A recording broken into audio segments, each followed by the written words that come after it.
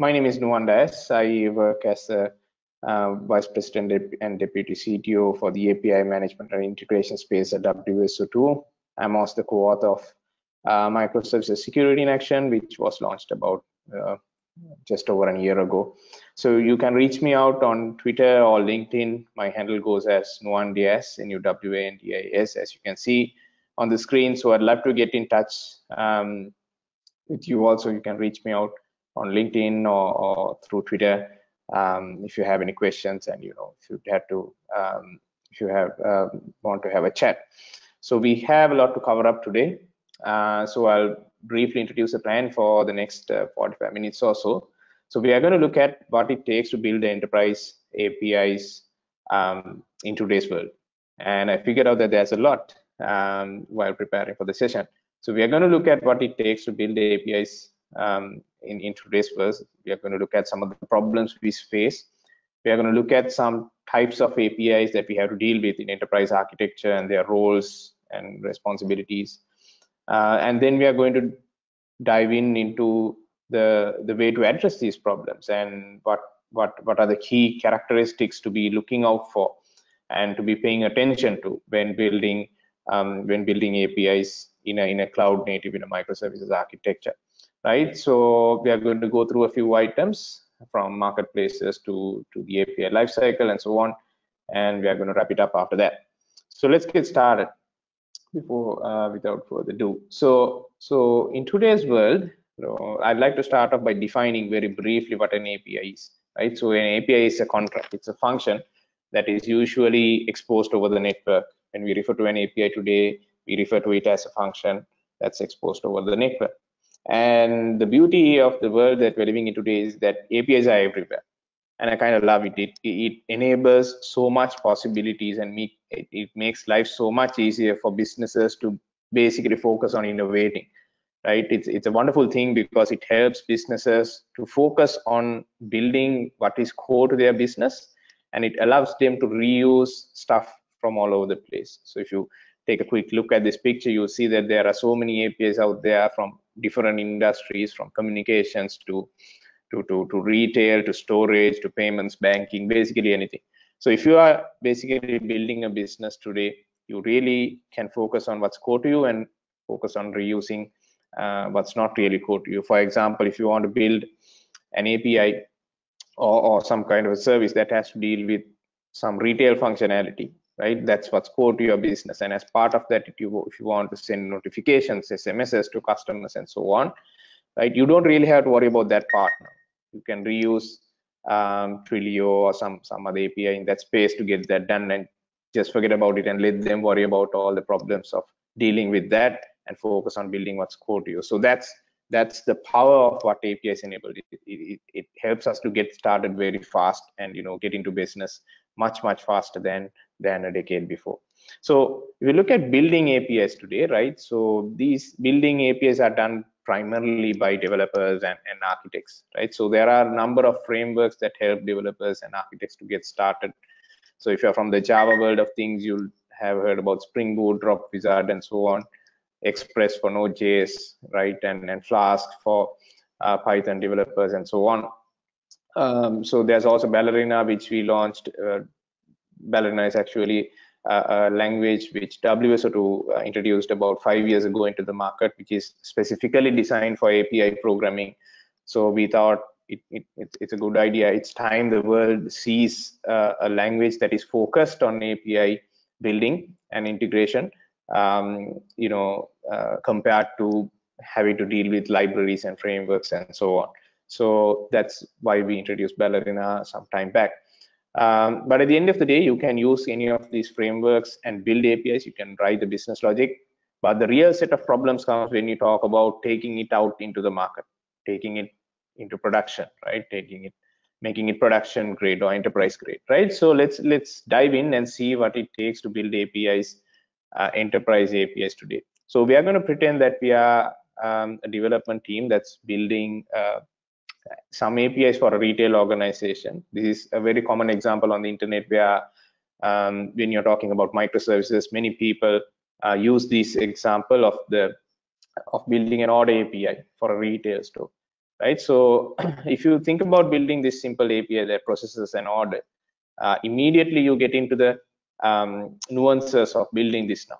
Now, if you're processing an order, right, if you're a developer given the responsibility of building this API, you will know that it has to do certain things, such as processing the payment, updating the inventory, making sure the shipping stuff is done, and so on. And when you are in the mindset of designing this or implementing this using a microservices architecture, it's quite natural that you separate these functions into their own respective microservices, right? So all of this becomes the odd API now. I have a very simplified version of it in this picture, right? You all, I'm sure, understand the complexities of doing this, right? This is an extremely simplified version of this, right? So an API today is never a standalone program. It's almost always a distributed application, right? And there are, it gets more complicated because there are different styles of APIs that you have to deal with, right? Different types of APIs that you have to deal with. And most often than not, you'll have to deal with like cross-team collaboration for building your APIs, because you're highly likely to have APIs that are built by other teams which you want to reuse, right? For example, if another team has built a products API and you want to reuse some of that functionality, it makes no sense to build it yourself, right? It makes sense to reuse what they have. So you need to do cross-team collaboration for building APIs today, right? So similarly, there are a number of challenges that developers would have to face, and I see them as mainly as twofold. I've listed a few of the challenges here. I haven't gone into listing every single one of them because I want to focus on the solutions today more than the problems, right? So some development time challenges we face are on the lines of discovery, are on the lines of once you discover it, how you program against it, and so on, right? And when it comes to runtime challenges, you have to deal with resiliency problems, security, scale, and so on, right? So one of the complications in distributed systems is that functions are now distributed across the network. They are on several nodes. They are not running in a single CPU as it used to, right? So the rate of failure is high, but you can't escalate or push back those failures to clients. You have to try and resolve them then and there itself, which involves resilient programming, right? So these are some of the challenges that developers have to face when they are doing this thing for real, right? When they go beyond writing the code for their business logic and taking this into production now, right? So we expand our use case a little bit and try to make it a little bit more realistic. So I've tried to explain or visualize what a typical enterprise architecture of this API would be. Now, I'm sure you all are familiar with the concept of an API gateway. So in a typical enterprise architecture that is API driven, you'll have the API gateway as the entry point into your system. So that will be sitting at the edge, right? And we have our orders API, which is basically exposed through the gateway to consumers. And the orders API now does its magic, right, by talking to the different kinds of systems. So as you may notice in this, it does several things, like the orders API communicates with the payments API for processing the payments when the order is being made. It saves some order details in a database. It also talks to the Twilio API to send notifications to customers, right, to the customer who placed the order. The payments API talks to probably Stripe or something like that to get the payments, and so on, right? The orders API also would need to talk to the inventory API and the shipping API to do their respective functionality. Now, if you observe this carefully, you will see that there are different types of APIs that we have to deal with and different styles of APIs as well, right? Let's take a look at what these are in detail, right? So we had to deal with what we call edge APIs and domain APIs, right? So if you go back to the previous picture, edge APIs are the ones that are directly exposed to the consumers, and the domain APIs are the internals ones that really don't have a need to be exposed to consumers. So you have these different types of APIs that you have to deal with. So when you're setting up your enterprise architecture, you need to make sure that only the edge APIs are exposed to consumers and the internal ones are not. You also have to deal with third-party APIs like Twilio and Stripe, for example, right? You have to deal with synchronous APIs. So synchronous APIs means the request response style APIs, where you have to get things done then and there itself. You can't offload these things to a separate thread to process. So the payments is one such example. You need to process the payment at the time the order is being processed. You can't do it later. But comparatively, if you look at the shipping and the inventory updates, those are things that you don't really have to do real time. You can delay that a bit, so you can do it asynchronously, which saves us response time to the customer who's making the order, right? We can respond to the customer faster by making sure those happen offline and in a more reliable way as well, right? So we have to deal with synchronous and both asynchronous APIs. We also have to deal with data sources and event streams. So if the developer of the order API needs to update a database, this developer needs to know how to find the connection URL, the connection credentials, and so on, right? And for asynchronous communication, this developer needs to find the event stream, the message broker or something like that, right? So in a typical enterprise architecture, we have to deal with all these different types of APIs at the same time, right? When you are implementing something at an enterprise level, right? So the first most important thing that I want to talk about today is the discovery of all these different types and styles of APIs that we have to deal with, right? So if you look at current frameworks that developers have to build APIs, such as Spring Boot, for example, the way you discover, or the dynamic discovery is done in such frameworks, is using libraries like Netflix, Eureka, for example, right? Now, these solve a very small portion of the problem, where it helps you to find like the IP address of the payments API dynamically, maybe the IP address of the inventory API or the shipping API dynamically, and so on. But it doesn't really solve the problems of, where how do I find Stripe's URL, Stripe's credentials, how do I find, how to connect to Twilio, how do I connect to the database, right? Because these things change based on environment as well, right? The Stripe, for example, if you're connecting to Stripe, you'll use their sandbox URL in lower environments, because you really don't want to be doing payments for real in your developer and QA environments, right? So you'll have to do you'll want to do payments only in the production environment. So these kinds of systems, such as Eureka and other similar frameworks, they solve a part of the problem, but there's a lot more to be resolved here, right? So what we really need, what developers really need, is an overarching marketplace that captures everything, including internal APIs, third-party APIs that you may be interested in using, data sources, event streams, the whole package, right? Now, when talking about third-party APIs, there are public API marketplaces that help you to find these things. I've listed some here. There are a few more if you really search for it. Now, these give you a listing of third-party APIs that you can rely on to build your APIs. But then again, this again solves another part of the puzzle, not the entire problem. So what we really want is an overarching marketplace, as I mentioned before. And here are some characteristics to look out for in such marketplaces, right? You need, first of all, visibility into all dependencies in your system, including endpoints and even libraries, right? So for example, if you have like a product object, right, a product schema in your organization that you use across teams, you really don't want each team to come up with their own product schema, right? You'd want to have one defined schema and make all teams reuse that schema. So again, what you need is an overarching marketplace which gives you visibility into all of these things. And then things like categorization, searching, and being able to filter by different dimensions becomes important. Governance also becomes critically important, because you'll never have a situation where you allow everyone to see all the services in your organization. You'll definitely come across use cases where you want to restrict visibility of certain services to certain user groups, right?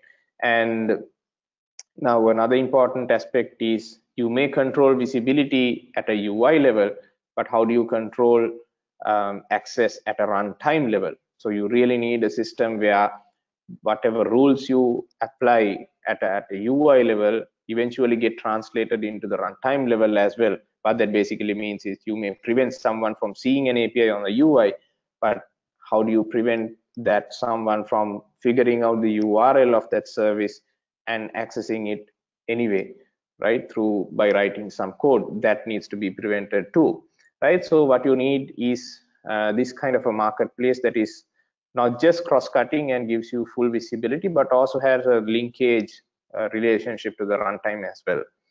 And administration of credentials is also an important aspect, right? If you have like a Salesforce account that you are using in your organization and you want your developers to build some APIs that connect to Salesforce, you won't really want to share your Salesforce credentials with those developers. What you would want to share is a connection that can be reused by developers without sharing your keys and stuff that connect to Salesforce, right? So this is a kind of marketplace that is really needed for an enterprise to be productive in developing good quality APIs, right? And the second important aspect I want to talk about is the aspect of programmability. So once you've discovered the APIs that you want to connect to, once developers have the visibility into the APIs that they want to connect with, the second important aspect is how good are those APIs in terms of programmability. So programmability is basically the ability to, you know, interact with it, right? So discoverability, of course, becomes an important concern, but also then you need to figure out how do you connect to it. And this connectivity is not one time, as I mentioned previously as well. Connectivity has to be ensured across all your environments as you change the environments.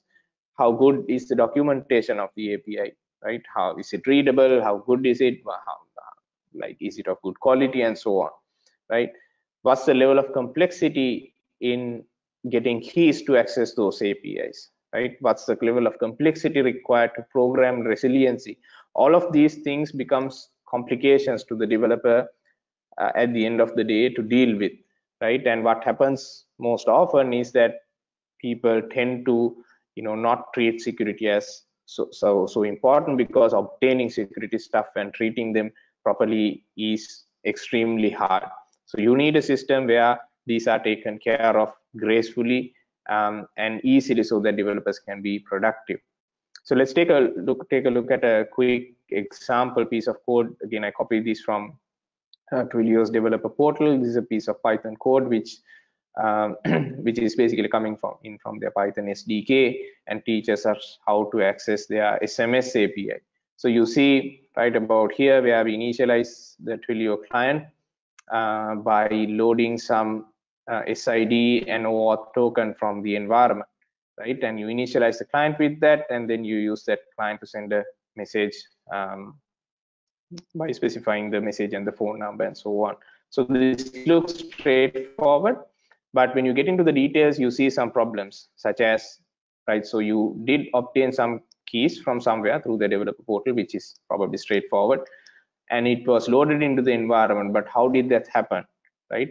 Where were the keys stored? Did the developer type it in some kind of a configuration file and load it in, right? So the developers have to be aware of such actions and do them carefully so that they don't leak this information outside, right? How are these credentials propagated through their CI/CD pipelines? All of these become things to consider when programming against such APIs. And also error handling. We did not see how in that particular example, there was no example of how to deal with errors and so on, right? Both network errors and also business logic errors, such as an invalid phone number, right? Invalid expired credentials and so on. So you need to be able to, you need to understand that these errors could happen and program accordingly, right? So you really need a much richer SDK than what is provided in order to take care of all of these things when programming against these APIs, right? So that's about the programmability aspect of APIs. Developers really need richer SDKs that can take care of not just the business logic, but also the non-functional and security related concerns when programming against these APIs. Security obviously is a major area of concern for any API driven system, right? As you all know, the cost of a security breach comes in millions and millions of dollars, right? And APIs are highly attractive to hackers and people who are trying to gain invalid access into your system. And most people think of API security as authentication and authorization, but it goes a lot more deeper than that. Let's take a look at what I'm trying to explain. So first, in order to understand API security properly, you need to have a good understanding of the landscape you're dealing with, right? So again, I took the same example as before, simplified it a little bit by removing the unnecessary parts, right, in the context of security. So the first area to understand is what we call as the north-south API security, where you have users coming in from outside, like outside your business domain, from the internet into your system. So you need to be aware of how do you secure that channel, right? And beyond the API gateway, you now come into your system, which is what we call as east-west security. So beyond the point of the API gateway, you're talking between services basically, right? You're passing messages around. So you need to be aware of how to secure east-west communication channels between APIs.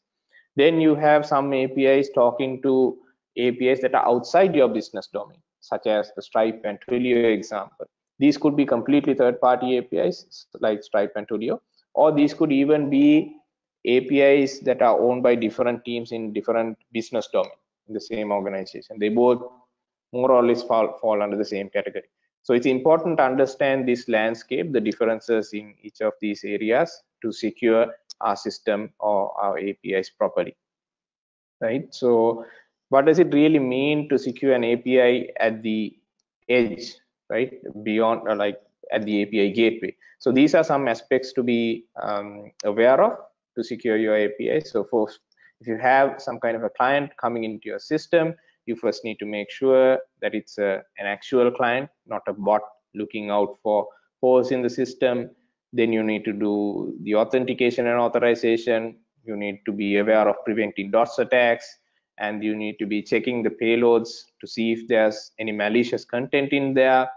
And once all of that has gone through successfully, once the message is going out now with the data that it asked for, you again need to do payload scanning to see if there's any malicious content going out. You need to see whether the request of this data is actually eligible to receive this data. For example, if someone is asking for a user profile information, and you shouldn't really be sending the telephone number and address, right, to that particular client, you should be removing those parts from the messages and so on. And whatever systems you put in place, you have to accept the fact that someday something is going to go wrong, and on that day you need to have all the data you can possibly have in order to identify the issue. So you need proper surveillance in place, possibly with some kind of artificial intelligence to do pattern analysis and so on to see if things are as they should be. And then logs are obviously one of the best practices that we are all aware of. So these are basically what it takes to protect your APIs at the edge, right? And when going beyond the edge, now we get into the authentication space. So authentication is usually straightforward. Most of us dealing in the API space are familiar with it. So what you do is you come into the system by getting a token from a trusted service, which is usually called an STS, a security token service. This is basically OAuth2 in most cases when you are dealing in the world of APIs, right? And you send the token into the gateway. The gateway trusts the issuer usually, and based on that trust, it allows the request to pass through. And at this point, the gateway terminates the end user or client authentication, but we need a system where this client's details needs to be propagated to upstream services. And that is usually done by what we call as a JWT. So the security context is at this point transferred over into a JWT and passed upstream.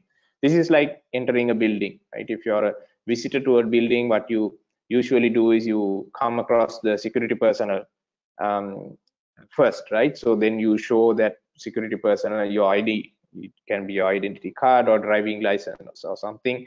And once the security personnel has checked it, they give you some kind of other ID which you can hang around your neck or pin to your shirt or whatever, right? So it's basically like entering a building. So once you're in the building now, although the people inside the building may not know you, they now feel safe because the security personnel at the gate has verified you and given you an ID that is that allows you to walk inside the building, right? It gets more complicated when it comes to, like, when you're in a hotel, for example, right? You may be given an access card that can only access certain floors in the hotel, right? The floor in which your room is, for example, right? So that's an example of a scope token where you are given a token with a limited set of permissions only. You can't roam across the entire building. You can go into only certain designated areas. So this is very similar to that. And once you're inside the system, you usually are inside a trust boundary, which is usually achieved through mutual TLS and so on. So this is a system where once you're inside now, if you have like 10 microservices in this trust boundary, this trust boundary is created by mutual TLS, and each of these 10 services are allowed to talk to each other because of the mutual trust between them. Now, there are also cases where you need to go beyond mutual trust, right? And you need to create a zero trust environment, right? Such as, for example, when you're talking about the payments API, you really don't need anyone else other than the orders API to talk to it, even though all the others may be in the same trust environment. Payments, as we all know, is a sensitive operation, so you need as much security as you can on that. So the way to achieve that is by using an internal SDS, an internal security service, where the orders API talks to the SDS before it talks to the payments API and says, Mr. or Mrs. SDS, can you please give me a token that is valid to talk to the payments API? And the SDS will basically verify who you are and do the due diligence and give you a token. And at the payments API, it will check if the caller bears a token that is allowed to talk to it. And that's basically how you achieve zero trust with this kind of a system, plus mutual TLS as well, right? And performance, there are of course performance concerns when you do that, but there are ways to get around it, such as with caching and doing stuff on startup and so on. So again, security is a broad space, so we need to take all of these things into consideration when we go beyond the point of having implemented the logic and now going to deploy it in production. We get into the next pillar of our session today, which is monitoring. So I'd like to talk about monitoring in the as in the why case. Like, why do you need monitoring? If your system is, if you can guarantee that your system will never fail, can operate without any issues, you really don't need monitoring. So why do you need monitoring? When you think of it in that way, you need monitoring to fix things when things break, right? When something breaks, you need monitoring so that your developers can go in, look at the data, and fix whatever the issue is as fast as possible.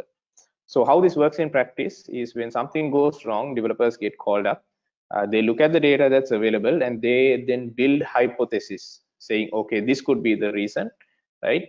And then they come up with some kind of a patch, and then they apply it and see if it really solves the issue. And if it does, great. If it doesn't, they look at the data again, look at perhaps new data, and they keep iterating until they get to the root cause of it, right? Now, the issue with distributed systems is monitoring distributed systems is exceptionally hard compared to monitoring a monolith. And we all know why that is, right? If you look at a monolith, you have everything in one box. You have one set of logs, one CPU report, one memory dump, and so on. But if you look at a distributed architecture, a single transaction spans across APIs, right? So you have multiple sets of logs, multiple sets of CPU reports, and multiple sets of memory dumps to be looking at when troubleshooting an issue. So this becomes increasingly hard. But the good news is that we have tools today that allow us to analyze this data. So if you look at, so observability is defined as a collection of metrics, traces, and logs. So we have tools like Prometheus, which gives us metrics. We have tools like Jaeger, Zipkin, which gives us tracing information. We have tools like Fluentd and so many other things for log aggregation and so on. But the issue is that all of these tools are focused on their particular vertical only, right? So if you look at Prometheus, it will give you a view of all metrics in the system. If you look at Jaeger or Zipkin, they'll give you a look at all traces in the system. But what developers really need to, in order to build more accurate hypotheses and arrive at a good quality hypothesis, is a cross-cutting view of all of this data on a timeline, right? So what you really need is for a particular time, what were the logs, what was the CPU, what was the memory, and so on, right? And whatever else you can get, right? So that is really what we should be aiming for in observing distributed systems. That helps developers to build much more accurate hypotheses that can help them to arrive at resolutions faster and arrive at more quality resolutions as well. And then when we're talking about arriving at resolutions, we all know that distributed systems, one of the main challenges is finding which node is causing the problem. So today we have systems which give you like a dependency graph, which is like great for understanding the system's architecture, but we really need a live version of it to say, something's red, right? Something's throwing errors. So you need this a kind of a service topology view, which tells you that there's errors being thrown by a particular service. So developers can focus on that particular service, and it will give you like a dependency graph of what other services it depends on, and where else are you seeing abnormalities or errors, right? So that will help developers to arrive on conclusions faster and in a more accurate fashion as well, right? So, and the final pillar that I'm interested in talking about today is on the life cycle of the API. So the API life cycle is kind of like an overloaded term. Different people use it for talking about different things, but I see the life cycle of an API as two main things. One is about getting your API from development to production, right? Basically completing the development life cycle of your API. And the second aspect of it being so once you are in production, how do you evolve this API now, right? How do you make sure it's going in the direction that you want it to go? So managing the life cycle is about both aspects of it, right? So we have to deal with typical DevOps processes, CI/CD pipelines in order to get this up and running, right? And we'll get into the details of how business insights and API versioning can help us to get there, right? So when talking about the implementation of the API, so your intention is basically getting from concept to implementation. And what you really need from a platform that helps you to build APIs is this ability of being able to iterate faster on your concept and design, right? So what that means is you go beyond the planning phase, you come up with a contract as the developer of the API, you mock some data that is corresponding to that contract, and then you bring in the consumers or the potential consumers of this API, and then you ask them to engage and get their feedback, right? And of course, at the same time, you have to implement your tests as well to make sure you're not breaking it as you make changes to the contract, right? So this is an iteration. So you do changes, you give it to the people who are going to consume it, you get their feedback, see if your API meets their needs, and you iterate fast on this for several times. And once both parties are satisfied, you now go into the implementation details of it, where you implement the actual business logic, right? So that's about getting into that stage.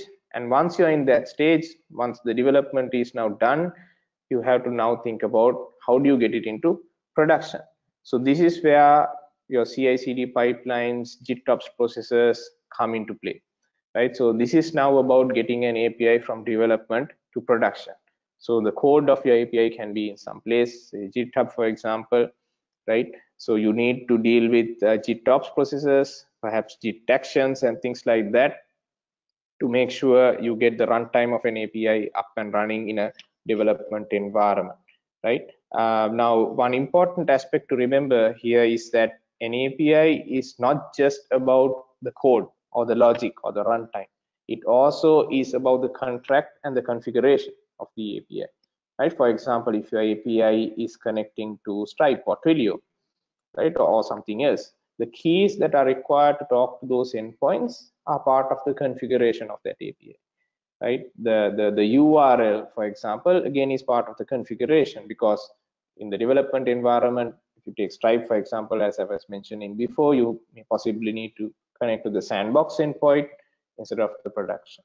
Likewise, right? So when you're talking about moving an API from development to all the way to production, you're actually talking about not just the API, but also its configuration as well. So whatever platform you choose should enable this kind of ability, which takes your API from all the way from dev to production. And when you're talking about production, the product deployment to production, so if this is the first time you are deploying the API, it's quite easy because you don't have it. But if it's not if it's the second, third time, you have to be aware of how do you do it without disruption as well. So this is where you need to be thinking about blue-green deployments, canary deployments, right? Patterns where you can deploy APIs without causing interruption to your clients, without making sure that you're not breaking things as you go along, right? So these are important aspects to consider when considering the deployment of the API. And then we get into the evolution of the API. So this is where business insights come in handy. So business insights are tremendously useful for figuring out what to do next with your API. What features should you introduce, right? And there are some important metrics that we can talk about. One is obviously the usage metrics, like the number of transactions, number of errors, the latency reports, and so on. These can be used for coming up with various reports, right? So you can use this information to figure out how happy your customers are, how sad your customers are, right? Are there new customers onboarding to using your API? Are the people churning out? They're letting go of using your API, and so on. So these help you make decisions on the evolution of the API, right? Business value reporting is also another interesting area to be focusing on, right? Especially that gives you a sense of like what the ROI of your API is, right? If it's an API product, is it earning the revenue that you want? If it's an API that you build for example, cost savings, right? For a self-service application like of a thing, right? Is it really serving its purpose and saving you money, right? So business value reporting is also really important to understand the impact of your API. And then you can combine all of this information with the developer portal, where you can observe what people are saying about your API. Are they asking for new features? Are they complaining about the user about your API, and so on? So all of this information combined together can be used for making roadmap decisions about the evolution of the API. And this is where API versioning and the rest of the life cycle becomes important. So this is where the platform that you are running these APIs on needs to support things like being able to run multiple versions of your API, different kinds of versioning strategies that suit your business needs, the ability of migrating customers to the newer version, the ability of notifying customers when a new version is there.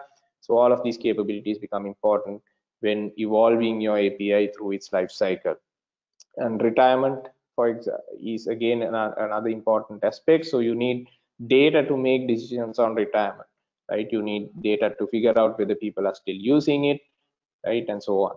So at the end of the day, these 5 things that we talked about are really important aspects to be thinking about. As I mentioned in the beginning, we do have lots of frameworks for building APIs, but the real complications come when we are getting these APIs beyond our laptop into the enterprise now.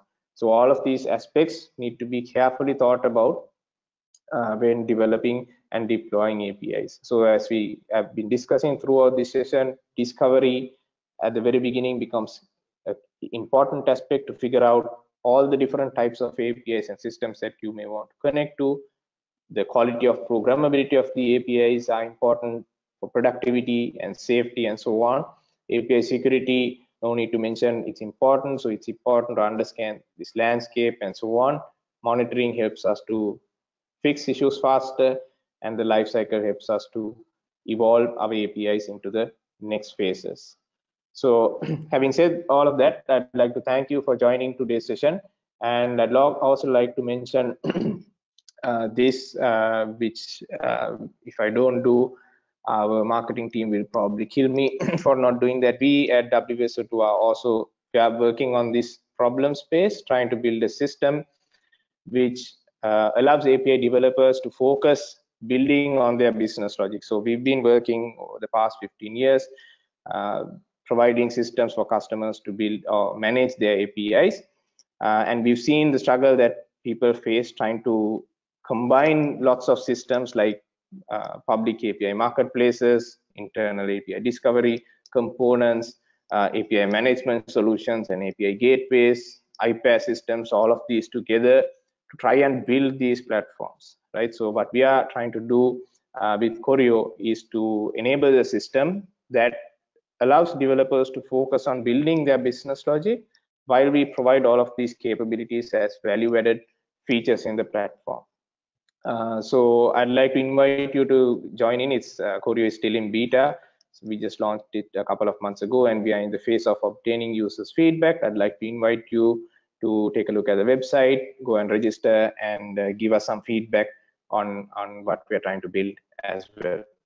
Thank you so much for joining in once again, and if there are any questions, I'd be happy to take them now. Okay, perfect. Thank you, Nuan, for that phenomenal presentation. And then to go off your point about Choreo, if you check our chat panel, you'll see a bit.ly link to learn more about Choreo. So be sure to do that. There are also a link to these slides from his presentation today if you are interested. And like he said, let's jump into some Q&A. If you have questions, please submit them into the questions panel so we can get to them. Our first question here for you, Nuan, is what is the role of a developer portal and how does it fit into this story? Right, so a developer portal is basically for consumers for APIs. It's kind of as a different purpose than the marketplace that we were talking about. The marketplace that we were talking about in this particular context was related to API developers for discovering different kinds of APIs that are useful for building APIs. A developer portal, on the other hand, is for the consumers of the API, where they come in, they discover APIs on the developer portal, go through the documentation, figure out how to get credentials and so on. Okay, good to know. We have another question here for you that reads, when you have different types of APIs in the system, for example, GraphQL, REST, how do you apply policies and rules in a generic way? Right, so yeah, so when you have different styles and types of APIs in a system, it's the policies have to differ. So if you think of REST APIs, for example, now how the way you secure REST APIs is quite different than how you would secure a GraphQL API, for example. Now thinking about rate limits, how you would rate limit a REST API is by controlling the number of requests that come in within a different time period, given time period. But if you think of rate limiting GraphQL APIs, you would go more into the looking at the queries of the API, how complex they are, how much data are consumers trying to pull out from querying, and so on. So similarly, you will apply the policies in a different manner. So this applies to different kinds of APIs the same way. Like if you're doing WebSockets, again, it's different. gRPC, some aspects are different. So for different types and styles of APIs, the way you should be thinking about policies is slightly different. There are commonalities too, but there are differences as well. Awesome. Good to know that you are able to apply the rules to those different kind of APIs. All right, moving along. An audience member is wondering, what is the better Java programming model for reach the better API programmability issue? Well, so in Java, I guess, so SDKs are the only one I've come across with in terms of Java. So API providers usually offer Java SDKs, but unfortunately, the issue is these SDKs deal with usually the programming aspects, like it exposes the functions properly and all of it. So that's what I've seen so far as the most useful component type to interact with APIs using Java. So unfortunately, I haven't seen like good quality SDKs that take care of like handling security. Of course, they do provide variables where you can store keys and all of that, but still developers have to be aware of themselves of how to store these credentials securely, how to propagate them through the pipelines securely, and so on, right? So yeah, so there are good Java SDKs, but still developers have to be well aware of handling stuff like complicated situations carefully. Right. Okay. Awesome. Good to know. We got some more audience questions here for you, and one of them reads, how can WSO2 be used to create a multi-experience development platform? Right. So when talking about WSO2, we do offer different types of products in the API space, and also Choreo is also one of them. So we offer a system where you can separate out the business logic of your API from the presentation layer. So for example, you can have an API that is, say, we'll take the same example, like updating or processing orders in your system, right? Now you can offer an experience, you can offer different experience interfaces for the same API. So like you can offer a much contracted JSON based API interface for mobile clients, for example, and you can offer a more rich JSON based interface for a web application. So for the same API, we give you the ability of having two different kinds of experiences, and it goes beyond protocol as well. For example, if you have like a webhook or something and you want to expose data over a WebSocket, that can be done as well. So you can basically expose your data through a WebSocket and do protocol transformation and things like that. So that's how we basically handle the multi-experience use case. Yeah, that's super powerful. So definitely quite insightful there.